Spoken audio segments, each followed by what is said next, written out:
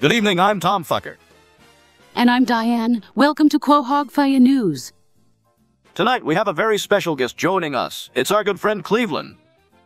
That's right, Tom. Cleveland has something he wants to get off his chest. So, Cleveland, what's been on your mind lately? Well, Tom, I've been thinking a lot about the size of my dick lately. Cleveland, I'm not sure if that's really appropriate for this news segment. No, Tom, let me finish. My dick is the biggest in this whole damn town. Okay, Cleveland, let's try to keep this conversation a little more professional. Professional? Who needs professional when you've got a monster between your legs? Well, that's certainly a bold statement, Cleveland.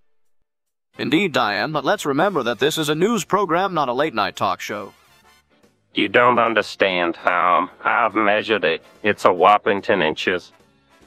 Cleveland, I don't think our viewers really need to know the specifics of your measurements. But Tom, it's important. This is breaking news. Cleveland, I think we should focus on more pressing matters like current events. Oh, you mean like how the size of my dick can bring peace to the world? All right, that's enough. We're moving on to the weather segment. Weather? Who gives a fuck about the weather when there's a giant cock in the room? I'm sorry, viewers. We seem to have lost control of this interview. Yes, it appears that way. Let's take a break and regroup.